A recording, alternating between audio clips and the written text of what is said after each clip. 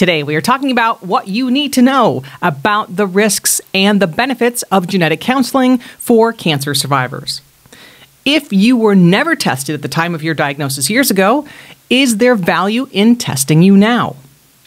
If you were tested years ago, whether positive or negative, should you be retested? And if so, when? How can information you learn about yourself help your family? And what are the protections and the limitations of the federal law called Gina, or the Genetic Information Non-Discrimination Act? And if you do test positive or negative, how does that impact you, your family, and your cancer screening recommendations? Welcome, and thank you for being here. I'm cancer physical therapist, Dr. Leslie Wolke. We will answer all of these questions for you and more in this episode of the Recovery Room Podcast. This is the Recovery Room Podcast, discussing all things cancer and cancer recovery. We bring you the experts' accuracy, understanding, and next steps you need to be healthier, more confident, make better decisions, and live your best life after cancer. I am excited to introduce you to Deborah Wham, who's a certified genetic counselor. You're just a brilliant brain there, Deb, so I'm glad to have you on the show. Thanks for being here. Well, thank you very much. That was a fabulous introduction. Yes. Deb is getting over sinus and cold and laryngitis, and so I appreciate you sticking it out with us here.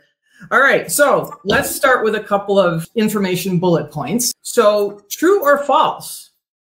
Anyone can inherit any gene mutation from both their mother or their father, including the breast cancer gene mutation. Correct. That is true. So it does not matter the gender. Either person can pass it on. Correct. All right. Do gene mutations skip a generation? They do not. They cannot. It's not biologically possible, correct? Exactly. Yes, correct. You got to get it from your parent in your body to give it along to somebody else. Correct. Yeah. Okay. So I think, does the confusion there come? So maybe my father gave me the breast cancer gene mutation. I don't get breast cancer in my lifetime, but I have a biological daughter I give it to, and that she could get breast cancer. Yeah, that's exactly right. And we see that almost more when your grandmother had breast cancer and it turns out she had a gene that causes breast cancer, and then your father inherited it from her, and he's way less likely to get breast cancer. Right. So it looks like it skips, but then, the daughter of that man gets breast cancer. So it doesn't skip. The disease may skip a generation depending on what the risks are, but the actual gene itself has to be passed down parent to child, parent to child. Right. Oh, so here's an interesting question I thought of a while back is, does that gene mutation ever fade away, or will, 50 generations down the line will still be there? It doesn't fade away without some sort of medical fertility type of intervention. Okay. It's always going to be a 50% chance that the next generation inherits it from somebody who has it. And of course there are, because it's 50% chance and it's like tossing a coin, there are families that I've even seen where you have, sisters that have this gene mutation and each of them have 2 children or 3 children and none of them inherited it. And so naturally, yes, that completely stopped it in its tracks. Right. But otherwise it's always a 50% chance. Okay. So it's it would be just the luck of the coin flip that you get a bunch of people that didn't inherit it, so therefore they can't pass it on. Therefore, hopefully it kind of weeds itself out of the family tree. Exactly. Gotcha. Okay. All right. And then I like this statement too, that everybody has a BRCA1 and BRCA2 gene. Everybody's got the gene. It's the gene mutation that causes the issue. Exactly. Those genes in general, their job is to try to protect our bodies from cancer. They do a lot of repair work in the body. And so they have to function normally in order to do that. If one of them has a mutation in it where its code, is no longer correct, there's pieces missing, there's extra pieces, some of these code pieces are rearranged, so we can't read it the same way anymore, then that's a mutation. And that means that it's not functioning anymore. So it's not protecting us. Okay. Right. So you don't get that little protection piece. Gotcha. All right. I know that there are laws in place that protect information. And if somebody does test positive for a gene mutation, they protect you against discrimination, employee discrimination, health insurance discrimination, Medicare, housing. But there are limits to those laws. What are they? Yeah, a couple limits. So the federal law is GINA, or the Genetic Information Non-Discrimination Act. Okay. So if a state doesn't have similar laws, then GINA is basically the umbrella law.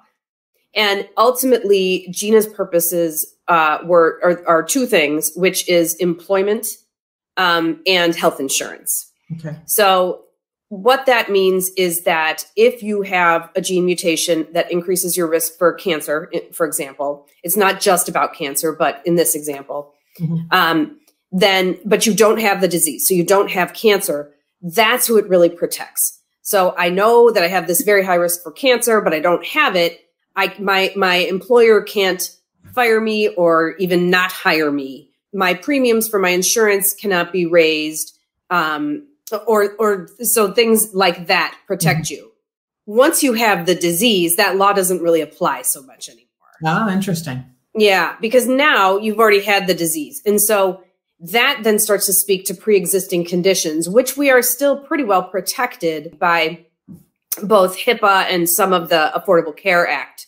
So for the most part, where GINA left off, those laws have picked up. So long as those stay in place, we're not as concerned. Now, the other part of the limitation is that GINA itself doesn't apply to federal employees, and it applies to businesses of certain sizes. So the vast majority of Americans are covered, but it doesn't cover absolutely everybody. Well, are there some other misconceptions out there that we didn't hit in our rapid bullet points that you want to talk about? Sure. When it comes to hereditary cancer and genetic testing, I do think that the big one is that because it's a breast cancer gene, you can't inherit that from your dad's family or that kind of thing. But I think the other part of it that goes along with that is that when we're talking about a gene that does increase the risk for breast cancer, that we don't need to be concerned about testing men for that gene because they are men and they're less likely to get breast cancer. But even the BRCA genes that you mentioned earlier have increased risks for other cancers. Pancreatic cancer is one of them. And for men, the risk for prostate cancer is somewhat increased. It's not, as high as breast cancer, but what we've figured out is that the BRCA genes, really the prostate cancer that we see associated with them is a more aggressive prostate cancer than in the average man. So what are the current guidelines now for screening and testing for the average person on the planet? You and I both know they change quite frequently as they are updated, but for somebody who's at average risk for breast cancer, a woman at average risk for breast cancer, the screening guidelines, they vary depending on who has put those guidelines out. But, in general, what we follow is screening mammogram beginning at age 40. The difference is if we know somebody has a BRCA mutation or maybe even a different gene mutation that increases the risk for breast cancer, it is likely that we're going to start screening them earlier. Okay. Yeah. And so for those women, especially for BRCA mutations, we tend to start with breast MRI and we tend to start around age 25 and add the mammogram later because younger women have more dense breast tissue. And so it's much more difficult for a mammogram to actually really see through that tissue and to be able to identify any abnormalities. Another one is, in fact, a good example is colon cancer, because more recently, the general population guideline has been changed so that folks 45 years and older should start screening mammograms. It used to be age 50. I mean, colonoscopies. Yes, thank you. Colonoscopies. A mammogram would not help your colon. Right, it doesn't. Screening colonoscopy. Yeah. And it's a very different test. Yes, it is. So that already changed. But again, if there's someone with a hereditary colon cancer, and the most common one is what we call Lynch syndrome, for those folks, we start colonoscopies. We start screening with colonoscopies around age 25 again. And for those folks, just because of the sheer really speed at which they develop polyps, we tend to screen them every 1 to 2 years with colonoscopy. So the screening guidelines for the general population and what we do for folks with hereditary cancer tend to be very different. Okay. All right. So let's now kind of switch to looking at genetics from the standpoint of somebody who's already had cancer. Okay. And you and I have talked about, kind of the twofold approach to this. Number one is you need to know your own family history. And the big follow-up that I like that you push is it doesn't do you any good to know your family history if your primary physician doesn't know your family history. Right. And then the second part is how can you help protect your family with the information that you have yourself? Right. So, yeah. The family history is very important because it's the foot in the door. We haven't gotten to the place yet where we say everybody who's been diagnosed with cancer should have genetic testing to see if it's hereditary. Okay. We haven't done that. I think we're going to get there, but I'm not real sure that that's going to happen, within the next even 5 to 10 years. Okay. So the family history of cancer is what tells us whether someone is a good candidate or qualifies for genetic testing. Gotcha. Okay. Sorry to interrupt you. So is it still about 5 to 10% of cancers that are diagnosed are found to be related to a gene mutation? So it's still a really small piece of the overall cancer puzzle. Is it still around that number? Yeah, that's the number that we still think is true. Okay. I do think that we're going to probably have to update that as we have added, more and more genes to the list that we test. Because we kind of came up with that number back when we really only looked at the BRCA genes. Right. So if somebody was tested years ago around the time of their diagnosis and they got this information, even if they didn't test positive for any gene mutations, I know you guys are now recommending to retest because there's so much more stuff that they can look at in your gene profile. So tell me about that. When should people go back? Yeah. When I see patients, especially if they test negative, I usually tell them to revisit that in about 5 years. If they remember me in about 5 years, they're welcome to contact me or any of the other genetic counselors, but more likely they're going to go back to their physician and ask, are there any updates? Should I consider testing again? And their physicians may or may not know the answer. And so typically then I get those inquiries from the physicians also. And it's just that the guidelines change, the genes, we've added so many more genes. So every 5 years is a very loose rule of thumb. Okay. And then, so at this point in time, is it fair to say that cancer survivors should kind of put it on their calendar because they're maybe the ones that need to follow up on that? I definitely think that's a good idea because, and I'll give you an example. 10 years ago is probably when we said, we really should test every woman who's had a triple negative breast cancer under the age of 60. To see if they have a gene mutation. They don't need any family history. That's all we need to know about them. They're under 60 and they have triple negative breast cancer. Well, within the last few years, that's expanded and now it's just all women with triple negative breast cancer. So, depending on when you were diagnosed, you might not have qualified, but you might qualify now, even though the pool of genes might not have changed in that time. So if you were tested more than 5 years ago, regardless of your cancer status, you should ask to be retested again. Yeah, or ask if you qualify. Okay. And you can bring that up to your oncologist. You can bring that up to your genetic counselor. You can bring that up to your primary care physician. Yes. Okay. And then, so obviously people want to protect themselves, but as cancer survivors, they have all these genomic tests like Oncotype DX and all these genetic things are coming down the pike.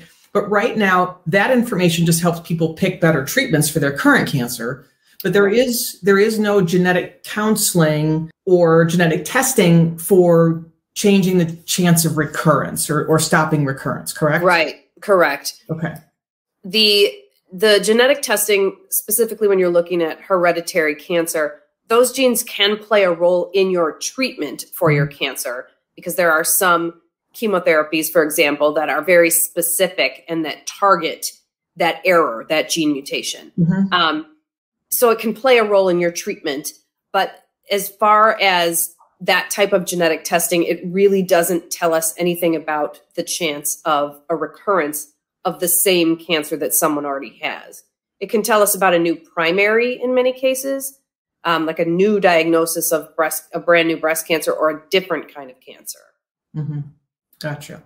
Okay. So if somebody was tested in the past, tested negative or positive, and it's been 5 or 10 years, they should inquire about the value or the qualifications for being retested again. Exactly. Okay. And if somebody wasn't tested in the past because they didn't qualify or nobody brought it up to them and they went through cancer treatment and now is a cancer survivor, they should also inquire about. Definitely. Yeah. Because again, that gives you the advantage of knowing, okay, what are my potential vulnerabilities for getting a new cancer? Okay. Yeah. And then how do I screen differently? Can I do any kind of prophylactic surgeries? But the second thing I want you to talk about is, but I mean, that information is going to help us, but also it's going to protect family. Exactly. I think those are the two things that are the most important to someone who's already had a cancer. Mm-hmm. The first is it's important to realize that, unfortunately, if it is hereditary, it does usually mean that you're at increased risk for another type of cancer also, maybe more than one. So we can't just say, look, I had breast cancer. I don't need to think about this anymore, because unfortunately, that's not the case.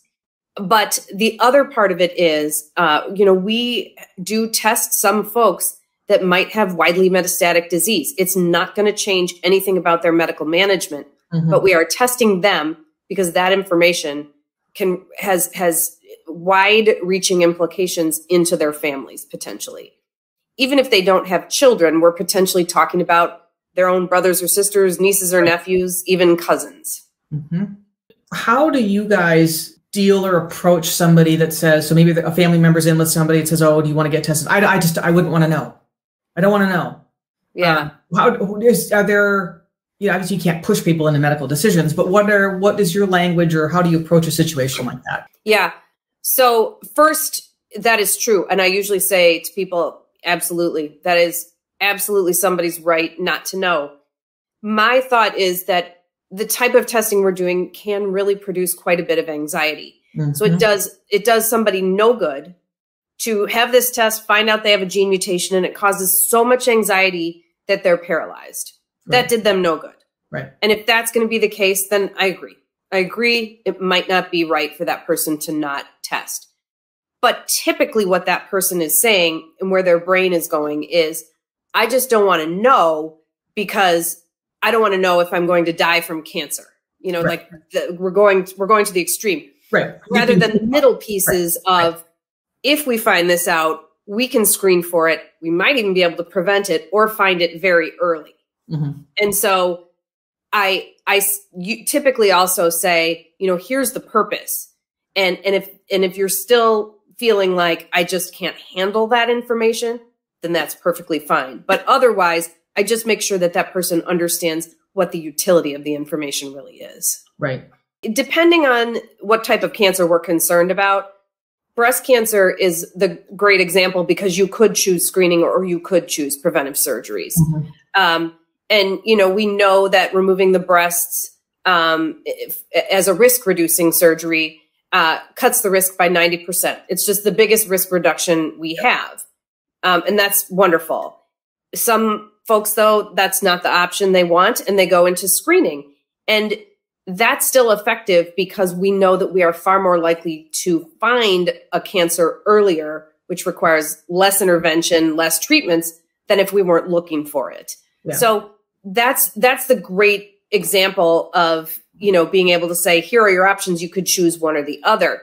Mm-hmm. There are other cancers, however, ovarian cancer is a good example where we don't have those options. Right. We don't have screening where we can find ovarian cancer in an early enough stage to cure it. Mm-hmm.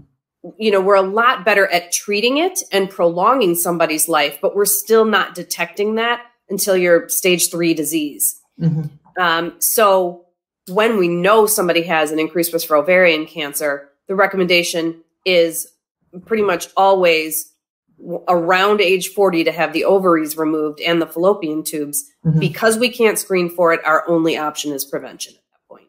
Gotcha. Yeah. Right. Because different cancers have different abilities to catch it early with the screening tools that we have. So exactly. Mammograms are pretty good. Colonoscopies are pretty gosh darn good. But again, for pancreatic cancers, ovarian cancers, it's just lung cancers are a little bit better, but those are, we just can't with high degree of accuracy catch those really early yet. Exactly. And I just want to point out something I think that you said was really, really important is that most of the gene mutations, even though we call it the breast cancer gene mutation, can lead to the development of other cancers. So even though you've had breast cancer already, I've had a bilateral mastectomy already, And then so I don't need to worry about it. Well, yeah, your risk for ovarian cancer is very high, or your risk for pancreatic cancer is higher, or if you're a gentleman, your risk for prostate cancer is higher. So I think it's really important for people to understand that a gene mutation is usually linked to more than one cancer, correct? Yes, and I would say that's the one thing that people in the general public just wouldn't know that. Right. So I think that also becomes a really important part of decision making as to whether or not you want a genetic test. If it really was about one cancer only, there really might not be a need for that. Right. But unfortunately, that's just not the case with the vast majority of the genes that we test for. Yeah. In a family that is known to have, gene mutations, what ages are they recommending now do you bring this up to your 10-year-old, your 12-year-old, your 18-year-old, your 20-year-old? I mean, when does that discussion happen? And when do people get to the right to choose themselves whether they want to do screening or testing? Yeah, that's a really, really good question. The vast majority of these genes, the cancer risks are not until adulthood. Okay. So we won't even consider doing a genetic test on somebody for the most part until they're at least 18 so they can consent to that themselves. Yes. Okay. At the same time, if I'm sitting with an 18-year-old and let's say we know there's a BRCA mutation in the family, and so I'm going to test that person for it, I also am saying to this 18-year-old, if I test you now and I find this, the screening for this doesn't even begin until you're 25. Mm-hmm. So from now to 25, you get to sit with the knowledge and do nothing about it. That's not to say that person couldn't decide to make different lifestyle choices and things like that, right. But we're not going to screen that person until that time. Okay. So just because they can consent to it legally, still doesn't necessarily make it the best time to do that genetic testing. Mm-hmm. There are, of course, exceptions to that rule because there are some hereditary cancer syndromes that definitely affect children. Right. So if we find that in a family, then that's a completely different ballgame. And then that's something where, at least in our clinics, we get children's oncology involved in some of those cases. Okay. Well, fabulous. Well, Deb, this has been great, and I think very helpful. So I think the take-home message for our audience is, if it's been more than 5 years since you have been tested, regardless of your current health, unless you expect to die of some weird other heart disease or something in the next year, it's important to get retested or discuss retesting with your medical team.